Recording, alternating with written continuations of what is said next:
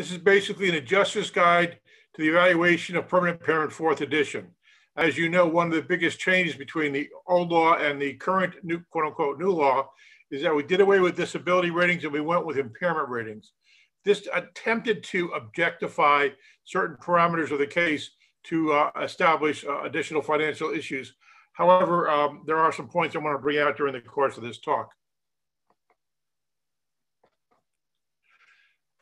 Going back, and I understand that we've been doing impairments for almost 30 years now, but we still have to understand the difference between disability and impairment. A disability is an inability to meet certain personal, social, or occupational demands. And on occasion, we still see some individuals who feel they should get more money because they can't go bowling on Tuesday nights or they can't do whatever, and that has a certain value to them, but not to the system. Where an impairment is defined as any loss or abnormality of a psychological, physiologic, or anatomic structure, as noted on page 1 of the guides. The classic example I like to use is carpenter versus pianist. If I'm a carpenter and I do everything with my right hand, I hammer with my right hand, saw with my right hand, drink coffee with my right hand, and I happen to sustain an injury to my left pinky finger, and for the sake of argument, it's completely amputated, well, that would be a 100% loss of the digit, which is a 9% loss to the hand, 8% upper extremity, and it's a 5% whole person impairment rating. But as a carpenter, I can go back to work. I don't know if any of you have any experience with individuals who work in the oil fields, but have you ever met an oil field worker who had all 10 digits? They don't. Really dangerous work. There's always injuries, but they don't have all 10 digits. But if you take the exact same injury, and I happen to be a concert pianist, without that 5th digit, I can't hit those chords. I can't compete in the Van Cliburn up in Fort Worth, and yet I am out of a career. Now, I could teach piano lessons, for $30 an hour or something like that, but I'm not going to be in Carnegie Hall making the big bucks. The issue to make is that both impairment ratings, irrespective of the occupation, are the same. Where one individual, the carpenter, he's not disabled at all, he's back at work, but that concert pianist is completely out of work as a concert pianist. It should be noted, I love saying this one part from page 4 of the guides, it should be noted that impairment percentages derived according to the guides should not be the basis for financial awards or direct estimates of disability, which is, of course, is exactly what we do using the impairment ratings to establish how many additional checks you get either in a impairment income benefit or even a supplemental income benefit situation. There are specific reporting requirements that are incumbent upon the individuals providing the impairment rating, most predominantly the designated doctor, which obviously holds the most weight, and to a lesser extent, the treating provider. There needs to be sufficient medical and non-medical information presented to justify the impairment assessment. It can't be because I said so. Now, I know a lot of you out there have children, and I know that my father used to say, because I said so. And you're all smiling to yourself because you tell that to your children. But in my situation, when my father said, because I said so, only worked until I could outrun him. Once I was faster than he was, that didn't work. We have providers, I've actually seen providers say, because I said so, this should be a 50% impairment rating. They had no idea what they're talking about. This is why we go into the impairment rating process to get to sufficient medical and non-medical information to justify that impairment. This would include a complete historical assessment of the compensable medical condition, as well as an appropriate physical examination and a discussion of all diagnostic procedures. As we'll talk about later in radiculopathy, is there electrodiagnostic evidence of a verifiable radiculopathy? That is a huge question when it comes to establishing the final whole person impairment rating. We'll talk about that in a few minutes. And as noted in the AMA guides, I have to point this out, the impairment rating is to be done by physicians. Here in Texas, we know they're done by chiropractors.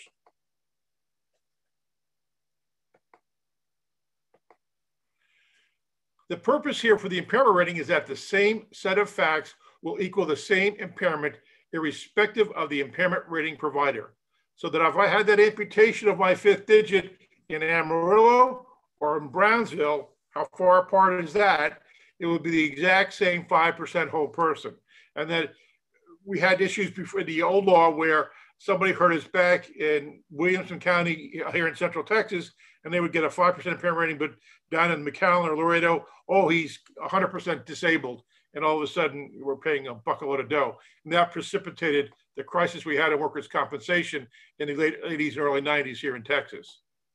Please remember that the final impairment rating is expressed in terms of a whole person impairment. I can remember, this hasn't happened in a number of years, but it was out there where people would say he's got an 11.6% impairment rating. That is not it. If it's 11.6, it gets rounded to 12. If it's 11.5, it gets rounded to 11. And that's it. It's a single, not a single digit. I meant to say a whole person impairment, a whole number is what I meant to say. The physical examination, the clinical assessment, the diagnostic testing should all be there to support the impairment rating. In short, when I review an impairment rating or my physicians review an impairment rating, we're going to look at it and say, did this guy justify the assessment? And there are specific protocols to follow. And when they don't follow those protocols, that is quite often the basis for overturning that impairment rating. Each aspect of the impairment rating should be described fully. If the guy has multiple injuries, it happens frequently. I stubbed my toe, I twisted my knee, I've got a low back injury and a shoulder injury. Each one of those impairments is broken apart. Knee, twisting injury, it's based on 1, 2, and 3. Back, DRE, 1, 2, or 3, whatever the case may be. Shoulder, what goes into the shoulder. At that point, when those 3 components are assessed, then we know how to combine them and independently review the accuracy of the impairment rating. The purpose of the review is to establish the accuracy and the veracity of the impairment rating so that all appropriate rules and appeals panel decisions are followed. The impairment rating needs to be based on an evidence-based medicine reporting standard. That is not specifically noted in the guides, but it is in the workers' comp statute. Everything we do is a function of evidence-based medicine, so that 2 providers can point to that data and say, yes, this person had a total knee arthroplasty and it was a good result. So that the facts are there and the hearing officer can apply the same set of facts and come up with the same number. Again, explain each aspect of the impairment rating and have that provider of the impairment rating refer to a specific table or a figure where those data points come from. Based on table 64, it's a medial meniscus tear, 1% whole person impairment rating. Yes, that's accurate, that's correct, and we all can be happy with that. If he says, oh, he's got a knee injury, I'm going to give him a 4% impairment rating, based on what? And there's a couple of ways, there's other things that contribute to it, which may or may not be accurate, but the reporting standard has to be there. Here are a couple of little impairment rating factoids. It is allowed that impairment rating values may be interpolated, that is rounded or between the values, unless there's other instructions. I bring this up because with each aspect of the upper extremity impairment, every range of motion value has to be rounded to the nearest 5 degrees. And when we talk about the wrist, you'll see why that has been a problem in the past. In general, pain has been factored in the impairment rating. Oh, I didn't have pain before, I've got chronic pain now, I should get a higher impairment rating. No, the answer is no. To that end, though, there is chapter 15 on chronic pain. However, the appeals panel has excluded chronic pain and the statute has excluded pain because pain is subjective and the impairment rating is based on objective clinical data. If we're talking about pain, everybody has a different threshold of pain. I would tell you that I could go play racquetball for an hour with a buddy of mine. We beat each other up. We hit each other in the head. We're bloody. We come out. It was a great racquetball game, and we go drink a beer. However, if my wife thinks about stubbing her toe, I'm doing the vacuuming for 2 weeks. There's no two ways about it. Her pain threshold is way, way down.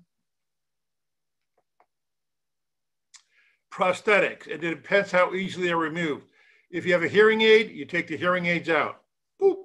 However, if you have glasses, you leave your glasses on because it's best corrected vision. If you have a below-knee amputation, it's the amputation that's impairable. It's not the fact that you're wearing a prosthetic device. Let's talk about the upper extremity. This is one of the situations where you really need to have the impairment rating provider examine the individual. The impairment rating is based on a physical examination, and there are 4 components. First being amputation. We talked about that. Pinky, finger's gone, it's all healed up, amputation. The next part is sensory loss. Obviously, if it's an amputated, there's complete sensory loss because the digit's missing. Range of motion, same deal. If there is a residual aspect, you can use a range of motion model. And ankylosis. And ankylosis is a complete lack of range of motion, both actively and passively. And we'll bring that up because active motion is what the injured individual can do. Donald, please bend your elbow. Okay, I can only bend it this far. So actively, I've got 90 degrees of flexion. However, the examiner comes up, grabs the elbow, and he goes to 140. Passively, he goes to 140 because that's what the examiner can do. Then there has to be a discussion in the narrative explaining why he can only do 90 degrees actively, but 140 degrees passively, because that's going to change the final impairment rating assessment. And again, we talked about active and passive, but multiple examinations. So if this individual has been going to physical therapy and his shoulder abduction was 90 degrees, but shoulder flexion was 180 degrees, but when he gets to the designated doctor, all of a sudden his abduction is 45 degrees and flexion is only 90 degrees, then the impairment rating is going to be much more elevated. So therefore, there has to be a question, well, how come he was at the physical therapist doing 180 degrees of flexion, but for the designated doctor, it's only 90 degrees, and it's a much higher impairment rating. Hands. And with the hands, we do the digits first. Start with the digits. And this is where it's really clear, to get off track here a little bit, make sure that the exact extent of the compensable injury is established. So we have this little old lady here who I can tell you has significant arthritis in her MCP joints, as you can see right through here, and a little bit here in the IP joint. And if the range of motion is a function of the arthritis, that's a consideration. But if her injury was limited to just the 5th digit, then you don't get impairment ratings for the ring finger, middle finger, and the index finger.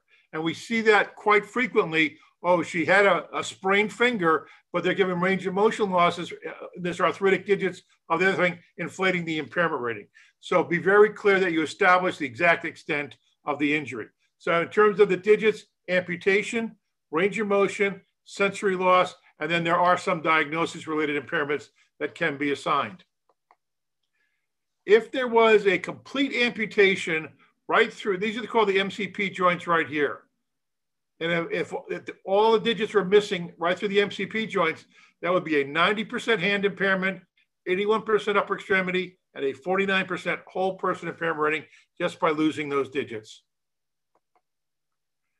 Range of motion, it's a matter of flexion and extension of each of the joints. So we have right here, it's the DIP joint. Here it's the PIP joint. Here it's the MCP joint. So you get an impairment rating for flexion. And if there is a lack of extension, you get an impairment rating for that. Those 2 values get added. You do the same thing for the PIP joint and the MCP joint. So now you've got 3 values, and those 3 values are combined. And this is a common error. People get confused whether should I add or combine. And when the values are smaller, there's no difference. But if the values get above 8 or 9%, they get the net result is smaller. So that if I had a 7% for the PIP and a 7% for the DIP, that would be a 14% digit impairment.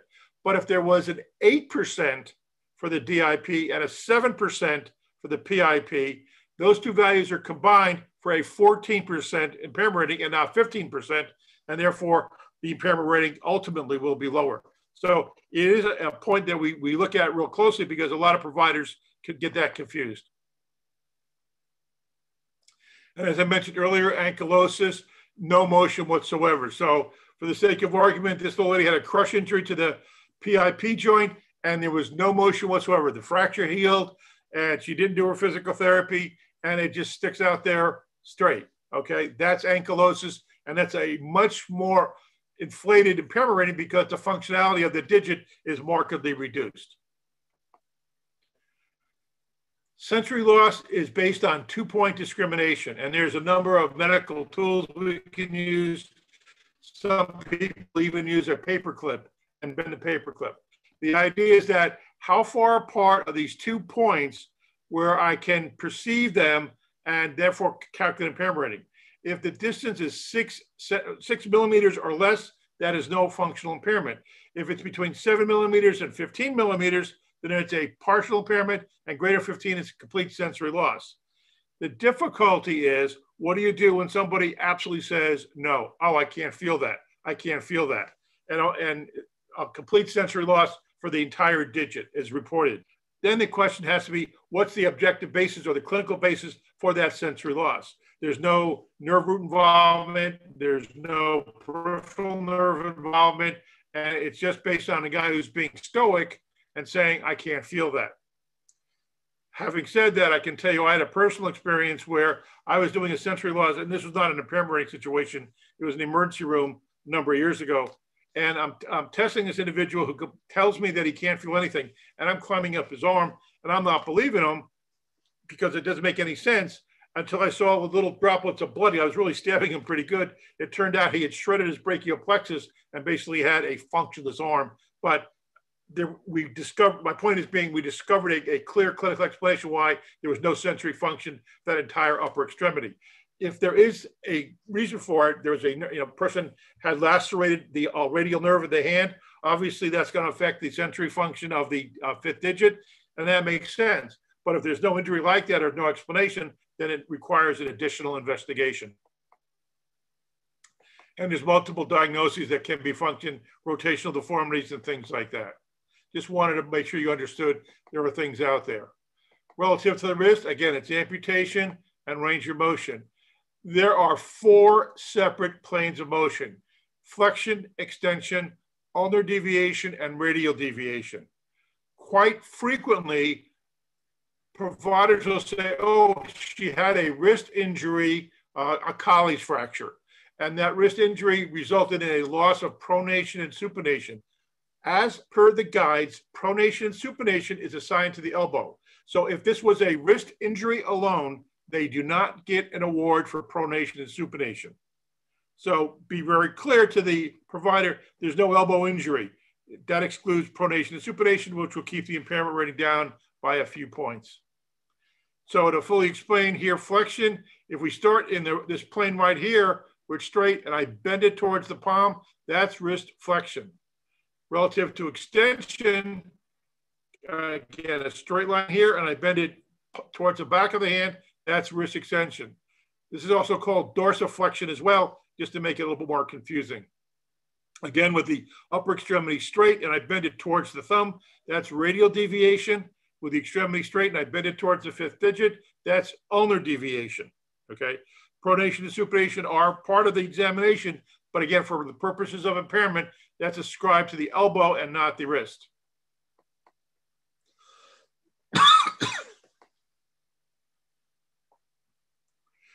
Quickly on carpal tunnel syndrome, the good news is the number of cases of carpal tunnel syndrome is decreasing exponentially, if that's possible.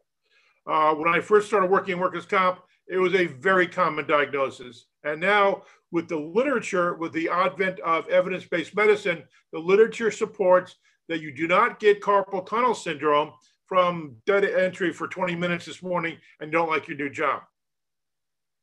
If you see a diagnosis of carpal tunnel syndrome, you need to contest it. 9 times out of 10, it's not a function of the compensable event. It can occur, but it's not always there. If you have accepted that diagnosis, there are 2 separate methodologies, and the best method is to use tables 11 and 12, which allows the maximums for motor loss and sensory loss, and multiplied by a value from table 15, which is a grade loss. Unfortunately, in the 4th edition of the guides, there's table 16, and the appeals panel has ruled, and for your benefit, it's great because table 16 is very generous. is not the basis for the impairment rating. Let me show you real quickly here. Here's the median nerve in the wrist. And of course, you can see the median nerve innervates the thumb, the index, and the middle finger, a little bit on the ring finger, but because it's an offshoot of this one, it really doesn't do that much to the ring finger. So if somebody says, oh, my whole hand hurts, or my whole hand is numb, then they don't have carpal tunnel syndrome because the median nerve doesn't innervate the pinky or this part of the hand, okay? I want to show you really quickly here's the normal anatomy, and you can see this thin white line right through here, and that's the carpal or transverse ligament. Within there, you got the bones underneath it and all these tendons that make your digits move up and down. And as you can see here, this little golden spot, that's the median nerve. So when this space between these bones and this transverse ligament is compromised, that is, it's shrunken down, then that's the cause of carpal tunnel syndrome. That does not happen acutely, with the exception of if there was a fracture of these bones pushing against that nerve, that would be an acute carpal tunnel syndrome, and that's a very infrequent cause that would be a compensable event. So as you can see here, here's the tunnel, and this is what we call it carpal tunnel syndrome. This space gets compromised. I can tell you from personal experience, having done this surgery, this ligament can get very, very thick. And when you do, when we divide this ligament, it pops open, yay. All of these structures have a place to go. They stretch out. They're happy campers, and it relieves it. If you don't do it quickly enough, that would cause scarring to the nerve itself, and the nerve doesn't come back. So you can have, if it's a chronic carpal tunnel syndrome, you can have symptomology even after surgery. Doesn't happen all that often, but it's out there. I want to point out here that this is the thenar eminence, the big muscle in your bone. This individual has a bilateral carpal tunnel syndrome. Look at the atrophy. If you compare this picture to your hand and you saw how beefy this was, as opposed to this one, yikes. This person has a bad news bear situation. This is a protracted situation and can be problematic, but it takes a good long time to develop. Therefore, it's not your injury and 99% of the time. The elbow, amputation, and when they say amputation, it's distal. It's just where the elbow, the condyle is, just short of that. If the amputation there, that's a 58% whole person impairment rating. Thank God we don't see too many elbow injuries or amputations of the other arm there. Otherwise, you can see why. If you lose that upper extremity, whoa, that is a huge functional loss. Range of motion, again, there are 4 components: flexion, extension, pronation, and supination. This is where pronation and supination belong. So if you have an elbow injury and they cannot pronate and supinate, I'll show you here right quick. Here's pronate. If the thumb is pointing to the ceiling and your pinky finger is pointing to the floor, and you rotate towards the palm, that's called pronation. The other direction is called supination, and we measure that with a goniometer, and depending on the amount of motion they have, that's the basis for impairment rating. Again, here's just the arm, and as we bend it towards the shoulder, that's flexion, and does it go back here? That's extension. Now, 0 degrees is that. Some people will describe it as 180 degrees, but that's the same as saying 0 degrees of flexion, okay? The arm itself has what we call a normal carrying angle of approximately 25 degrees. So if you just naturally hang your arm at your side, there will be 25 degrees of elbow flexion there. But for purposes of impairment, you have to go to 0 before you get a 0% impairment rating. But again, there's only 4 components of range of motion. The shoulder, amputation, and amputation at the level of the axilla. So where your armpit is, if your arm is amputated at that level, that would be a 60% whole person impairment rating. But relative to the shoulder, range of motion is key. And again, there's 6 planes of motion: flexion, extension, abduction, adduction, internal and external rotation. So as we look at this diagram, flexion, if we start along the side of the body, and as we go forward and up, maximum is 180 degrees, okay? If we can only go to 90 degrees, that's an impairable event. Extension is the same line, but going rearward. And obviously you only have 20 or 30 degrees of extension normally. Abduction, we start in the midline, Going away from the midline is abduction. Going towards the midline is adduction, AD-deduction. And again, impairment rating values for how much they can do. Just to show pronation and supination, but that's not part of it. In terms of external and internal rotation, the purpose is you elevate the shoulders to 90 degrees with the palm to the floor. External rotation, the hand goes up towards the ceiling. Internal rotation, the hand goes down to the floor, and you measure the range of motion at the elbow. So there needs to be 6 different parameters measured to assign a proper range of motion impairment rating for the shoulder. There's 2 other things I want to show you about the shoulder. First one is rotator cuff tears. Statistically, 45% of the population over the age of 40 has a rotator cuff tear. They just happen. If you use your shoulder for writing, for bowling, picking up a carton of milk, whatever, with time, it's going to wear out. And when it wears out, it tears. So just because they have a rotator cuff injury does not mean it's a compensable event. This is when you really need to look at the MRI and look to see if there are T2 or STIR images documenting markers of acute injury, particularly in somebody who's 68 years old, 5 feet 4 inches, and weighs about 300 pounds. That's a worn out shoulder, and it's not necessarily. Now, does it require surgery? In some cases, yes. Some cases, no. But is it really your injury? And just as an example, excuse me, just as an example, here's a pretty significant tear, and this is called a full thickness tear. As you can see, this white spot right here, that's the humeral head. So this is based on this drawing. I mean, there's redness here, there's bleeding. This would be an acute tear.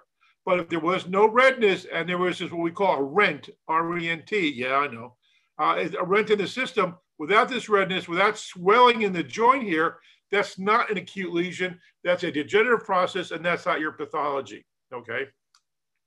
So the point here is, if there's a rotator cuff tear, it may require surgery, maybe not, depending on the age and a few other factors. However, make sure it's your pathology.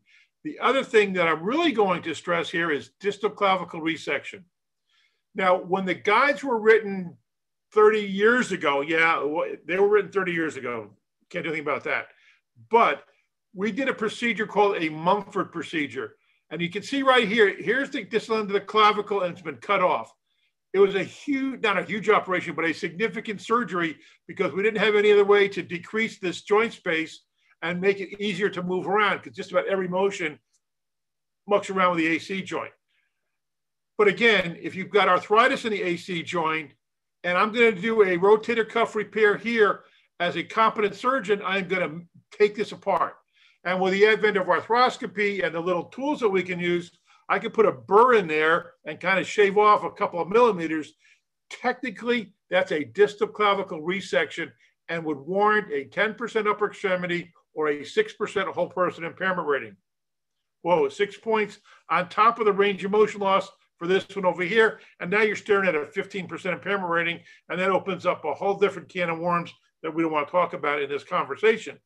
Therefore, what I'm telling you is that anytime you have a shoulder injury, file the PN11 and exclude acromioclavicular joint arthritis. File it. Worst case scenario, it's proven to be yours, and you can take the file, it comes off the table. You can't put the toothpaste back in the tube. But I'm here to tell you, if anybody over the age of 30 probably has an element of our rotator cuff, acromioclavicular joint arthritis, and if it does go to surgery, there's going to be a distal clavicle resection, and you're going to save yourself a whole lot of points, because even if they do it, it's not treating the compensable injury, and it's not the basis for an impairment rating, so we knock that down. But we see that as recently as this morning, I was doing a case, and it was that exact situation. The X-ray documented severe arthritis of the acromioclavicular joint on the date of injury. You don't get arthritis in 6 hours. Simple as that. When it went to surgery, they did the distal clavicle resection, and all of a sudden the impairment rating is elevated. There you go.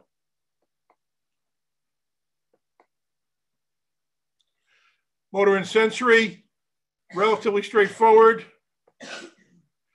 You use table 10 to determine where the actual functional loss is, and then you go to table 15.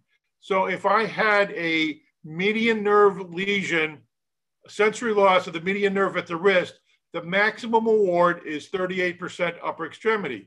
And then you use table 11 to grade it. Now, be very careful when they're grading it, because some providers say, oh, he's got a moderate sensory loss for 40%. Well, 40% times 38% comes out to 15% upper extremity, which by itself is a 9% whole person impairment rating, plus the motor function loss and everything else. So be very clear. A lot of providers, particularly non-physician providers who do this, go with their gut in terms of severity and don't note the definitions of how a grade 1 or grade 2 or a grade 3 loss is. So therefore, note the severity of the grade loss and the definitions before you sign them and do the multiplication. Same process for motor function. You go to table 15 to get a maximum award times a grade loss from sensory table 12. You multiply these two and you get two values. Then you've got two upper extremity values, which get combined via the combined values chart for a neurologic impairment rating for the upper extremity. In those situations where both the motor and sensory loss and the range of motion are, those two separate upper extremity impairments are again combined with the combined values chart. Make sure they're combining when they're supposed to be combining and not adding when they're not adding, okay? It's a little bit confusing here and it does throw some folks off. Other issues in the upper extremity to include crepitation, arthritis. If they have arthritis, chances are it's not yours, but make sure it's not yours. Synovial hypertrophy, long-term degenerative changes, not your pathology. It can serve as the basis for impairment rating, but not if the impairment rating has to be limited to your injury. Again, this speaks to making sure that who's ever providing the impairment rating understands the accepted compensable injury. Rotational deformity, in the hand, you've got long bones. You can break a bone in your hand, and because of the anatomy, it can hit in a rotated fashion, kind of like going around a candy cane. You see the lines going around a candy cane in a rotational fashion. When you rotate the bone in your hand, that can compromise the functionality of the finger. So rotational deformity is a big issue. Joint subluxation. Who here has watched Die Hard? I'm sorry, not Die Hard, Lethal Weapon about 1 million times, and where some people can just dislocate their shoulders at will. Joint subluxation, for whatever reason, is an impairable event. Same thing with carpal instability. And table 27, arthroplasty. And this includes arthroplasty from the digits all the way to the shoulder and the acromioclavicular joint. So if I have an arthroplasty, in addition to the arthroplasty, I get a range of motion loss. So as an example, somebody had a fracture of the radial head and it was crunched up and they had to put in a arthroplasty, a device, because the fracture couldn't be, it was in too many pieces. So not only do you get the arthroplasty impairment, you also get the range of motion impairment and the total shoulder. How often do we see total shoulders or reverse total shoulders in older individuals? So a reverse total shoulder is a 30% upper extremity impairment rating plus the range of motion, and all of a sudden you're staring at a 25 or a 30% whole person impairment rating, depending on the individual factors.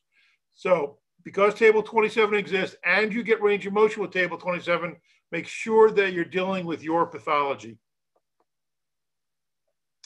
There is a impairment rating for grip strength. And again, if they use that, this is a huge red flag, because grip strength is a function of the individual being tested. So if I had a styrofoam coffee cup, where my hand is, a styrofoam coffee cup, and I go, oh, I can't crush that little styrofoam coffee cup. Their grip strength is really down low and the impairment will really be high. Wait a minute, who can't crush a styrofoam coffee cup? But if they can't, there has to be an objective clinical basis for that. And make sure if they're going to use things like grip strength, make sure there's a clinical basis for that particular functional loss. That's the upper extremity. Now we'll talk about the lower extremity for a minute. There are multiple ways to address the impairment rating. In fact, 64 possible methods for assessing a lower extremity impairment rating. Think about all the people you know who've done kind of squirrely impairment ratings, and they get it wrong when there's only one way to do it. Now there's 64 ways to do it. It gets really pretty confusing. There is a grid matrix in the 5th edition of the guides. And if you need a copy, please send me an email, let me know, and I'll send you back a copy of the grid matrix. But while we can't use the 5th edition, the data is the same, and the appeals panel has referred to the grid matrix. What this does is it tells you when you can combine 2 different methodologies. So if you're using a Table 64 award, you don't get a range of motion award. Conversely, if you're giving it for arthritis, you can get range of motion. So there's a lot of different things, a lot of different factors in there to go into determining the proper method for assessing that impairment rating. So get a copy of that grid matrix so you get a sense of what can be combined and what cannot be combined. There are multiple other diagnoses, section 3.2a, limb length discrepancies. You could have that if somebody had a fractured hip and they put in a total hip replacement and there's one leg is 2 inches shorter than the others. That can serve as the basis of impairment rating. It is frequent that people will use section 3.2b for gait derangement. Oh, he needs crutches to ambulate. Why? Well, he's more comfortable or it's easier. That's not a clinical basis for using crutches. However, the use of crutches can be a 20% impairment rating. You have to write 20%. If they're using section 3.2b, there better be a very good reason to do that. And you really need to make sure and talk to somebody to make sure it's an accurate utilization of that section.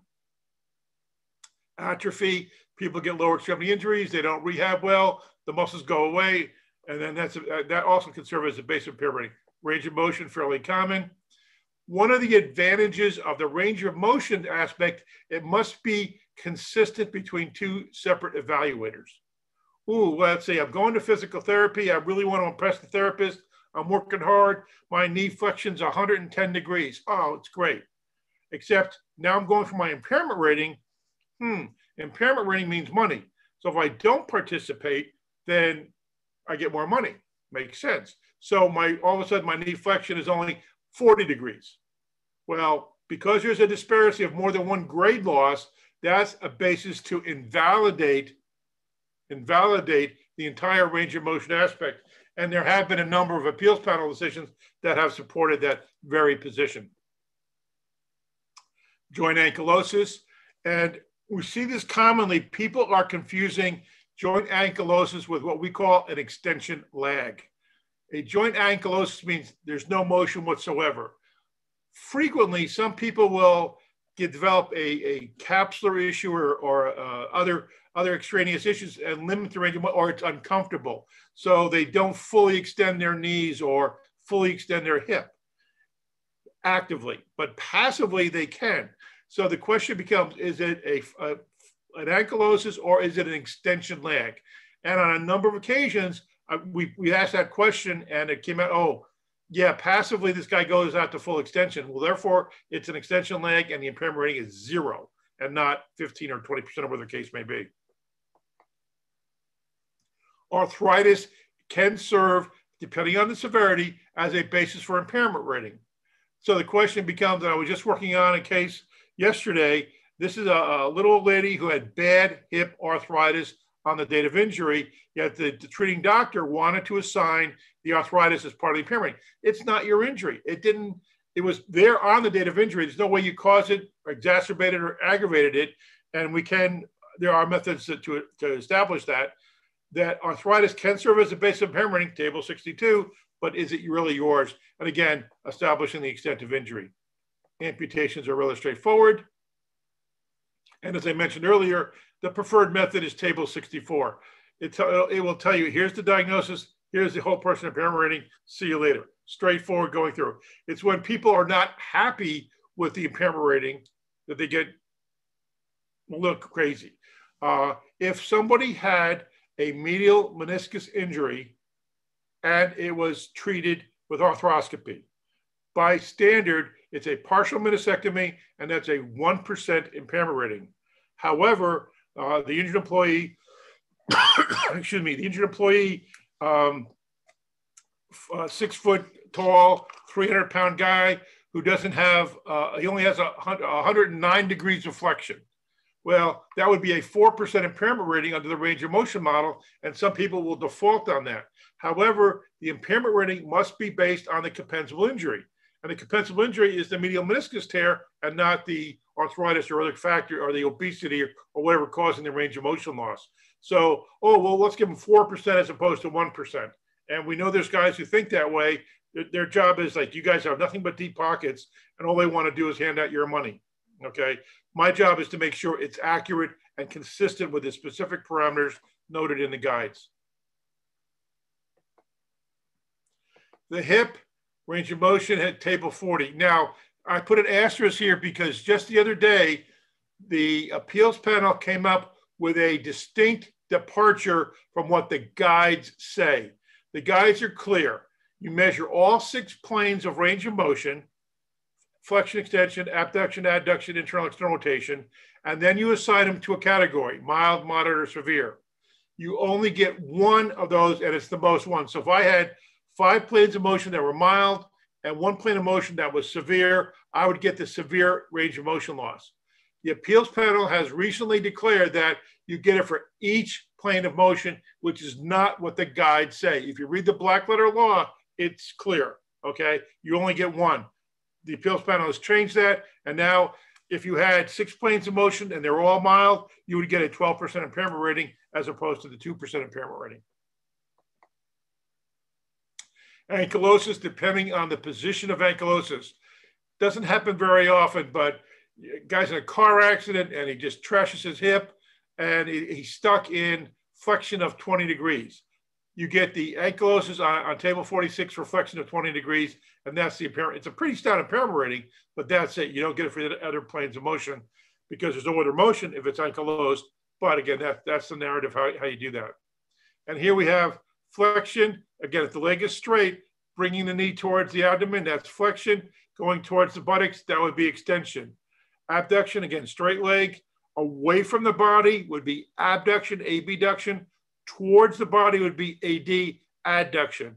And they call it outward rotation. We call it external rotation. Inward rotation is internal rotation. Again, that's just a verbiage that different providers use. The knee, table 64, diagnosis related, covers just about everything you kind of need. Table 64 excludes a range of motion impairment, as we mentioned a few minutes ago. However, if there are multiple diagnoses, you can get multiple impairments from table 64. In this case, the individual had an anterior cruciate ligament tear and instability or elements of laxity, plus a medial meniscus tear. You would get both. If they had 2 separate structural changes, you would get both. But we would not get range of motion. If they did range of motion, you don't get the table 64 awards. I wanted to point out real quickly, again, a picture of the arthroscope here. And in this case, you still see this little bit of white stuff here on both sides. That is what some people would call a partial or subtotal meniscectomy. I bring that up because if it's a partial meniscectomy, it is a 1% impairment rating. A complete meniscectomy, total meniscectomy, is a 4% impairment rating. We don't do that. We come to learn over the last number of years that you leave as much cartilage behind as a shock absorber between the tibial plateau and the femoral condyle. I would tell you that when I first started practice in 1979 at a PA school, and we do a surgery, we took out the entire meniscus because we believed at that time that there was no blood supply, that if you took out part of it, it would just die and go south. We've come to learn there is a blood supply, and you leave as much as you possibly can, the shock absorber effect, so that people didn't go to arthritis of the knee and things like that. To be clear, there are studies that say that if you have a medial meniscus tear, you can exacerbate or potentiate arthritis, which will lead to a total knee replacement arthroplasty. So I'm putting that out there. If somebody had a medial meniscus tear and 10 years later they come back and they're knocking on your door, oh, I need a total knee and I need you guys to pay for it, he's got a valid argument. You know, you can make that argument. Now, the difference is if they had pre-existing arthritis, is it because of the meniscus tear or the pre-existing arthritis? And that's a clinical situation that needs to be resolved. But you need to be aware that in an otherwise pristine knee with a medial meniscus tear, it can potentiate the need for a total knee arthroplasty in the future. And this is a drawing. I just wanted to show you goniometers measuring the range of motion.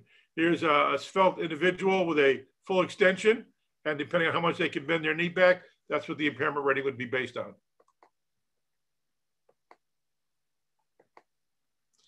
Ankle has diagnosis-related impairments and range of motion impairments. There's dorsiflexion and plantar flexion, inversion and eversion. These are 4 separate planes of motion. And again, there's different tables, and you get mild, moderate, severe. That's out there. I'm not clear how that current appeals panel decision from the hip, as noted by recently published, would affect this, but it could be. We don't know yet. But again, I just want to show you dorsiflexion. That's bringing foot is flat, bringing it towards your nose. That's dorsiflexion. Plantar flexion is becoming a ballerina. Does anybody know how they go on point? I can't figure that out. It just looks too painful to me, but I watch them all the time, particularly at Christmas time, and you see them going on point. They do it. That's huge plantar flexion, but there you go. Inversion and eversion is the ankle motion in and out. Okay, that's when you sprain your ankle, you're everting it, and you're getting the lateral aspect of the ankle is tearing it, and those are the 4 planes of motion. The foot, yay! Again, diagnosis-related impairments, amputation, I should say. Measure the level of amputation.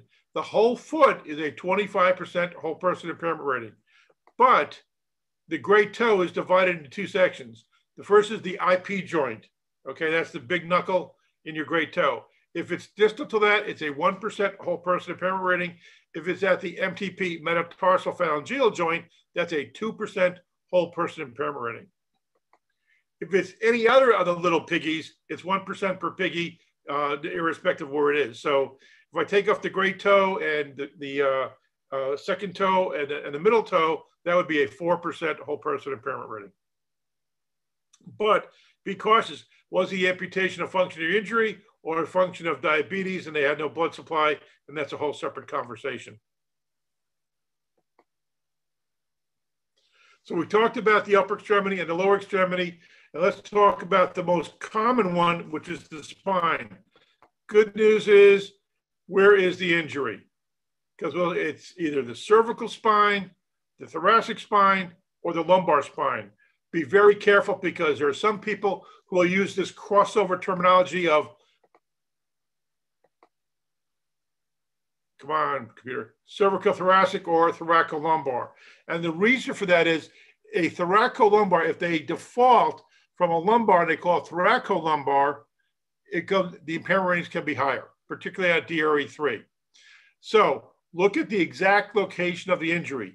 L1/L2 is a lumbar spine injury, and that's specifically noted in the AMA guides, okay? T1 to T12, thoracic. C1 to C8 is cervical.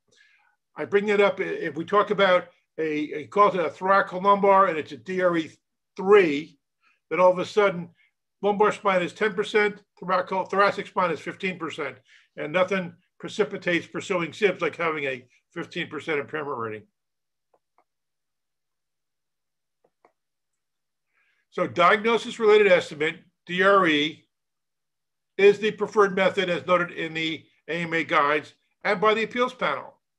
Remember, the impairment rating is done at the time of maximum medical improvement and versus the date of injury. I bring that up because if you understand the guides and the diagnosis-related estimate, they try to establish what the impairment rating would be at the time of injury.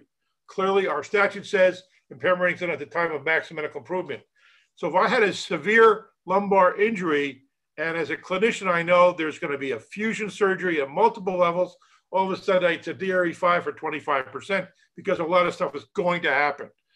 It may or may not happen, okay?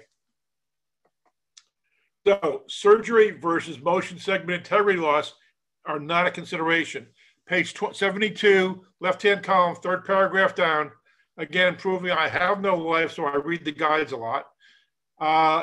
Surgery to treat an injury does not change the impairment rating.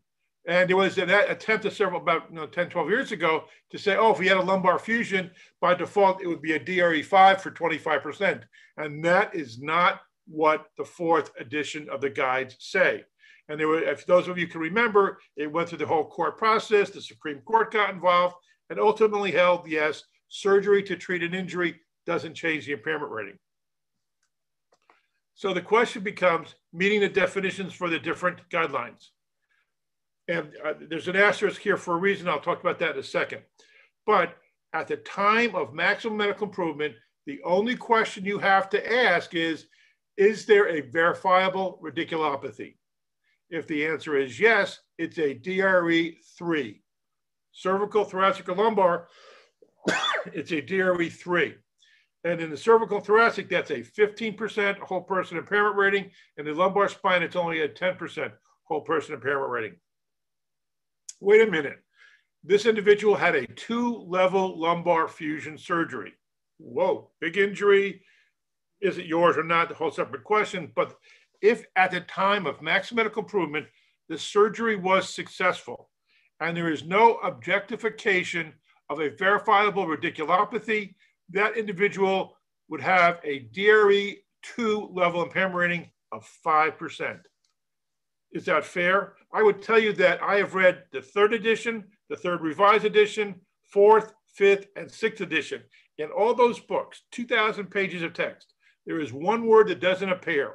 That word is fair. There's nothing fair about this. This is an arbitrary system to establish some consistency. So if they have a radiculopathy, DRE3. If they don't, DRE2. Now, one of my docs recently took the designated doctor training 2 weeks ago. Fortunately, it was virtual, so he didn't get stuck here in Austin during the snowstorm. But what they're teaching you is that at the AMA training is it's a situation at MMI. Now, the definition says, is there a history of muscle guarding that has been documented by a physician? As per the guides, that would be a DRE2 level impairment rating. However, the designated doctor training says, no, they don't have muscle guarding now, therefore it's a DRE1, which is good news for you, but I think it's somewhat unfair when you look at all the parameters of the guides. But you should be aware that a DRE1 or 0% can be assigned in somebody who had a specific lumbar surgery. And depending on the physical examination at the time of surgery, if there was no guarding and no radiculopathy and no significant findings, even though they had surgery, it could be a DRE1 for 0%. I don't know if that's ever going to happen, but it could, and you should be aware of it.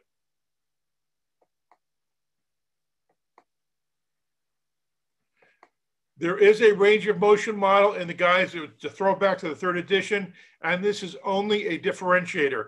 I have seen several non-physician designated doctors use the range of motion model to establish which DRE category they should select.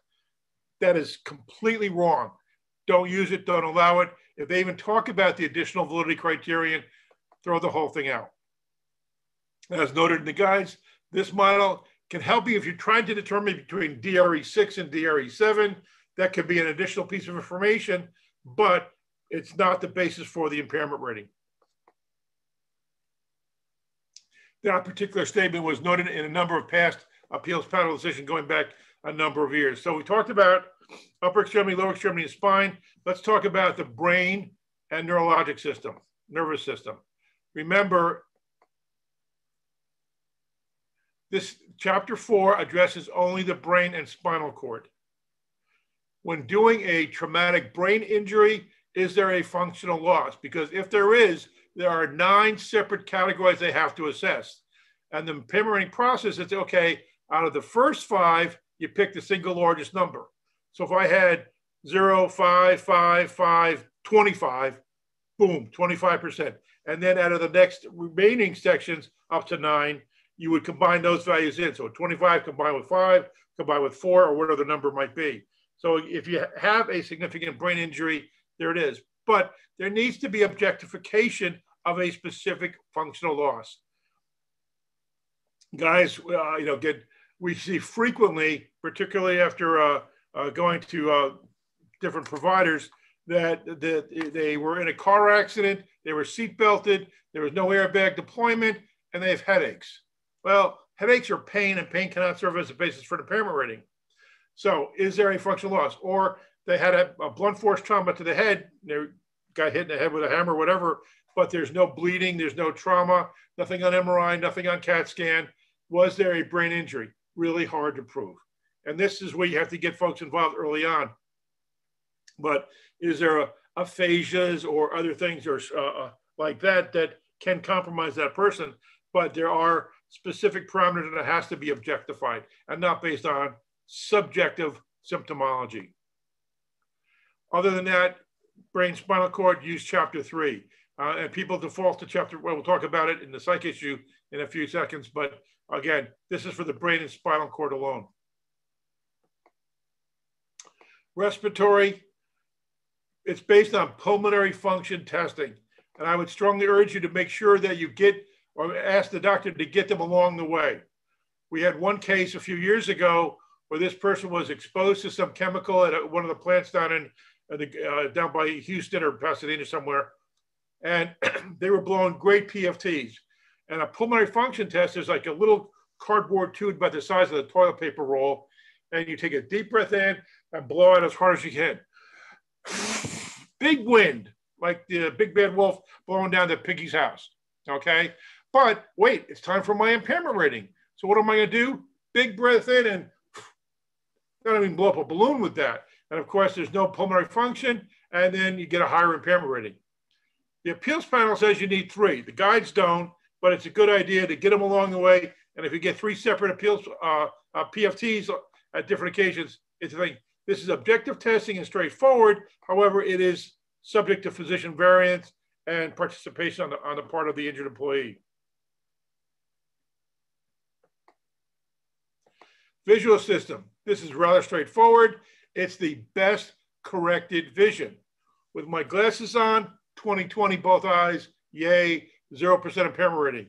Glasses off, if I'm driving, there's going to be a car accident because I'm 2200 in one eye and 21 something in the other eye, okay? It just like, here it is. So boom, 20/20. So it's best corrected vision.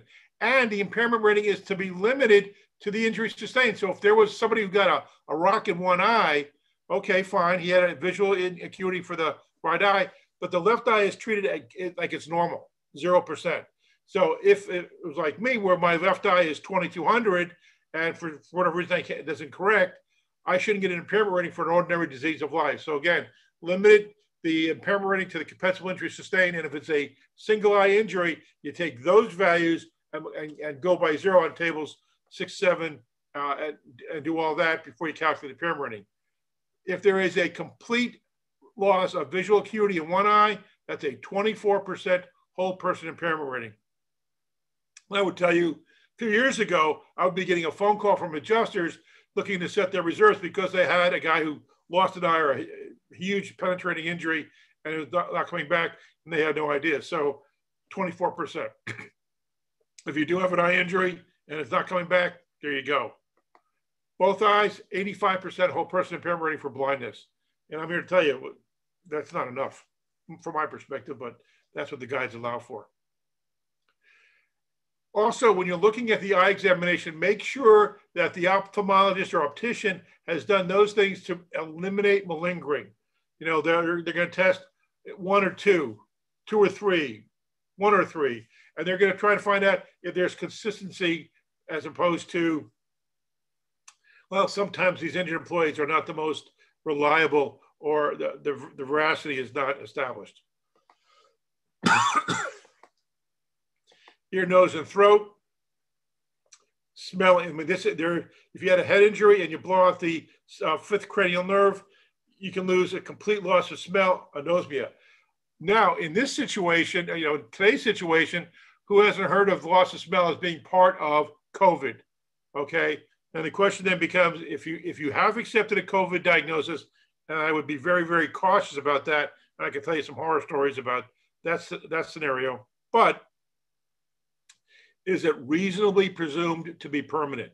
Because what I've read is, although people do lose their smell, it comes back. It may take a few months, but it does come back. And if you're doing a COVID impairment rating and you've got to address this issue, it could be an additional 3 points. Mastication, TMJ. All right, back in the early 90s, TMJ was a fairly common workers' comp injury. The good news is it's gone away for the most part, and for good reason, because the science doesn't back it up. That point notwithstanding, if you did see somebody who was in a car wreck and he got an injury to the TMJ or jaw, how do you do the impairment rating? And it's based on the functionality of chewing. So this is one situation where I think you need to have a meeting with the injured employee, probably at a very nice steakhouse, and see how he does with the steak you buy him and by yourself, because is he limited on semi-solid, soft, or liquid diet? So if he puts that steak down, he's got no loss, no basis for impairment rating, and of course you got a steak meal out of the deal, which is how I would roll. But there you go. So what can this person do? Again, on a reasonably presumed to be permanent basis. And there are some situations where people are limited to liquid foods, and that would be a drag unless your choice is Jack Daniels, and I could probably live on that for a while. Mental and behavioral disorders. And who amongst us isn't just a little bit crazy? But it can be you need to get a psych evaluation, okay? And the impairment rating is based on 4 functional areas. And these are concentration, adaptation, social functioning, and activities of daily living. And I've seen way too many assessments that are done by PhD psychologists or MED, whatever they're called, licensed social workers or whatever, and they don't do it. They say, oh, Mr. Abrams has a 30% impairment rating because of his mental dysfunction. Wait, based on what? And there's some really easy questions you could ask. Did Mr. Abrams drive to the examination? Yes. Well, then if he can drive a car by himself, he can concentrate, or he can adapt to people stopping in front of him or red lights or whatever. And assuming he didn't get involved in a road rage situation, he can function socially and manage his activities of daily living. If you look at it, just about every psychiatric report, they'll say, Mr. Abrams presented well-dressed, well-nourished, things like that. And they're focusing on the ADLs and social functioning as part of their overall assessment. So before you assign or accept this impairment rating, make sure they use the 4 functional areas. And now what a lot of providers will do is they'll take one of these 4 and they'll go back to chapter 4 for the brain injury one as a roadmap, if you will, mild, moderate, severe. This is 25%, 50%, or whatever. And that's probably a better way to do it. It's not outlined in the guides to do that, but it has been an accepted model because you get to pick a number. If I see Mr. Abrams and I think he's got a social function impairment rating, I could say he's 5% impaired. Okay. Or if I'm feeling particularly generous, I could say he's 55% impaired, and there is no base to establish either number. I can't shoot down a number if a guy just picks a number for social functioning and does it. There is no ordinal scale. And that's why people go to chapter 4 to help them sort out mild, moderate, or severe. But you should know, page 292, chapter 14, page 292, an episode of depression is an isolated event and not deserved to be permanent.